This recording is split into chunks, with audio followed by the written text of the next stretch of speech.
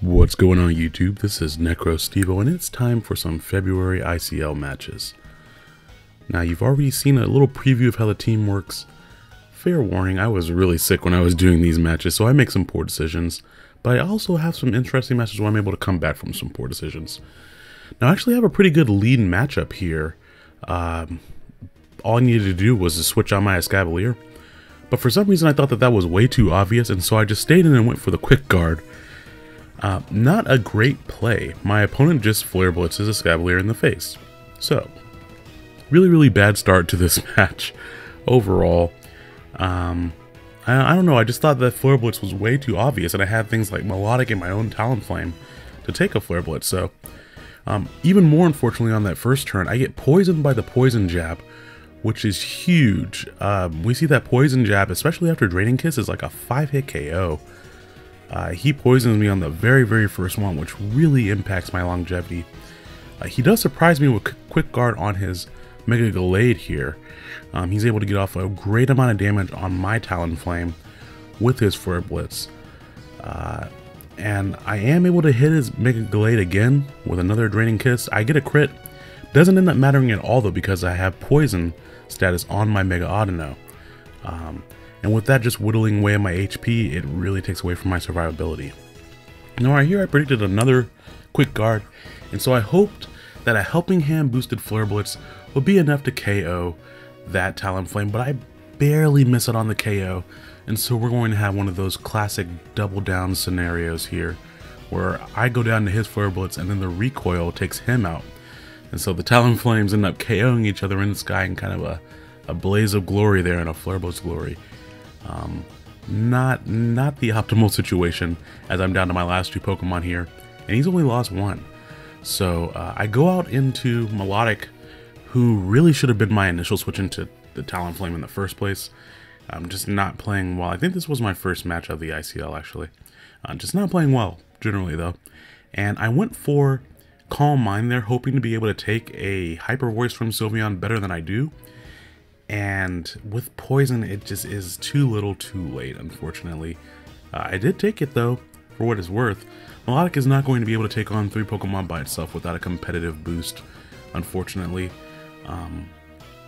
I did just go for Helping Hand there just because there's no way. And when I went for Calm Mind on that turn, I really should have just used Draining Kiss on the Gallade. Maybe I would have had a chance to finish it off at that point, I'm not sure. But Life Orb Sylveon is not something that I've really seen in doubles before. Typically there's Specs, and I've seen Pixie Plate. Life Orb just seems to take away from Sylveon's ability to take hits relatively well. But you know, to each their own, it did the work here that I needed to. And Gallade is still on the field at the end of the battle. So that was the first match. Not a great start to the ICL. I really could have played better, especially with the Escavalier right in the beginning of the match. I think Brave Bird is a 3-hit KO on a bold max defense Melodic, especially with Heal Pulse support. So, not the best way to play there. Now here's another match where Mega Audino really gets to show its stuff. I let off with Melodic. Again, thinking the electric move is way too obvious, I was afraid of a secondary coverage move coming from Escavalier. Not from Escavalier, from Electivire, excuse me. So I just decided to stay in, but it turns out that he has Energy Ball on his Mega Alakazam, which I did not see that coming either. That is just not a very common move on Alakazam. I was surprised at how little damage it did coming from a Mega Alakazam, especially when I'm not invested in special defense at all. And then he's able to take me out with a Thunder Punch from about 70% HP. So doubly surprising there. I was definitely expecting to just live and then use Icy Wind to lower both of their speeds. But that's neither what happened or what even was in the possibility of happening, because they just knocked out my Melodic immediately. Now here, I really should have Helping Hand boosted that Flare Blitz, but I thought it'd be enough to take out the Electivire. I was really surprised when it KO'd me back with a Thunder Punch there. And Mega Audino is just over here Calm Minding up, because that has become my win condition since all my Pokemon are just coming in and dying, basically. I am able to finish off Electivire finally. It should have been KO'd so long ago if I had been playing better with a Mach Punch. He's going to bring me down to my Focus Sash, and he's also going to bring in his Infernape here. And I really thought here that it was basically over. because we see that I'm unable to 2-hit KO even after 2 Calm Minds, the Mega Alakazam, and he strangely doesn't have Fake Out with his Infernape, so I'm able to get a good amount of damage off on Infernape. Infernape is the priority now, since I see that Alakazam has Psychic and not Size Shock. I know I'll be able to take its hits no matter what it does, and Infernape doesn't do really anything to me, any notable damage with that close combat, and I'm able to get another free Calm Mind. I wanted to make sure I KO'd the Infernape with the next attack that I hit it with, just because he's getting defense drops, but I really need the HP back if I'm going to take on his last 2 Pokemon. And so after the drops from close combat, and now I'm at +3 with Mega Audino, I am able to take it out with a Draining Kiss. And my opponent keeps on going for Energy Ball. I'm not really sure why. I guess he was fishing for the special defense drops, but even then Psychic can drop special defense too, so I'm not really sure why he kept going for Energy Ball. But that being said, he goes for Thrash with Tyranitar.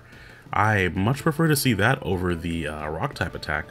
So a little bit unconventional movesets from my opponent, but he is winning because I was playing so poorly.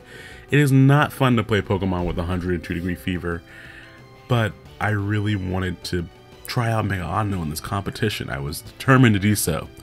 I'm able to live another turn of Thrash and Energy Ball combination from my opponent's 2 Pokemon, take out the Tyranitar with a Draining Kiss, and Tyranitar's HP is high enough that I'm able to get a good amount of HP back from that. And now I'll be able to KO the Alakazam with just one more Draining Kiss. We see the damage that he's been doing with Energy Ball, and it's just not enough to do anything. Unfortunately though, he gets that critical hit when it matters the most. I think if he had been using Psychic that whole time, he would have KO'd me anyway, but it was right there. All I needed to do was to live the Energy Ball and then KO him back with Draining Kiss. So a little bit of a tough loss there. Again, me playing poorly, so I kind of put the game down until the next morning. I think this is the match that I had the next morning. But I had a really good lead matchup against my opponent here. Competitive, immediately activating and giving me +2 special attack. I'm going to take Volcarona's attacks well unless it has Giga Drain, which is unusual. And also, of course, Landorus will not want to really take an Icy Wind. Hoping that I don't get flinched from the Rock Slide here. We see how little damage that Rock Slide does to my 2 Pokemon. And Bug Buzz really doesn't do any notable damage either. I'm unable to really do damage with Icy Wind, of course, against the Volcarona. But more importantly, I'm able to drop its speed while KOing Landorus at the same time. So that was a fantastic turn. Now right here, I really just wanted to take out the Volcarona. And I didn't know what to expect from Conkeldurr. I knew it might have Poison Jab, but other than that, neither of my Pokemon really care about Conkeldurr. But he surprises me with Knockoff doing that much damage. I did not expect Knockoff to do that much. I am able to finish off Volcarona immediately, not giving it an opportunity to set up. And Draining Kiss is almost a 2-hit KO on Conkeldurr. I don't think that he might have a Lumberry or maybe a Fist Play or something, since he's able to switch moves, but I don't see any recoil or anything from any of his moves, so I'm a little confused as to what he has. Mega Metagross is quite concerning. He goes for Zen Headbutt, which does take out Melodic. If Melodic had a little bit more HP, I had a chance of living that depending on his spread. But what's even more weird in this situation is that the fact that my Audino is outspeeding his Conkeldurr. So Poison Jab poisons me again. That is a running trend throughout the entire ICL. Whenever my opponents are using Poison Jab, Audino gets poisoned. Really, really annoying. Right here, if I hadn't gotten, I think, I don't know. I really think that I had an opportunity to switch out there. But I knew that if I just switched into Aegislash, he was going to knock off. And he really wanted to KO Audino. So I kind of left Audino in, forcing him to attack it. If he didn't attack it, then I was going to take out his Conkeldurr. And I don't really care about Conkeldurr with Aegislash out because, of course, I can just use King Shield against his attacks. But that gives me a great opportunity to go ahead and KO the Mega Metagross. And that leaves him with just Conkeldurr against Talonflame, so that's going to be the end of that match. But I hope you guys enjoyed these first 3 battles that I had in the ICL. You kind of see me starting to play a little bit better as my condition improved when I was sick there. But in the meantime, I will talk to you guys later and have a great weekend. Bye-bye.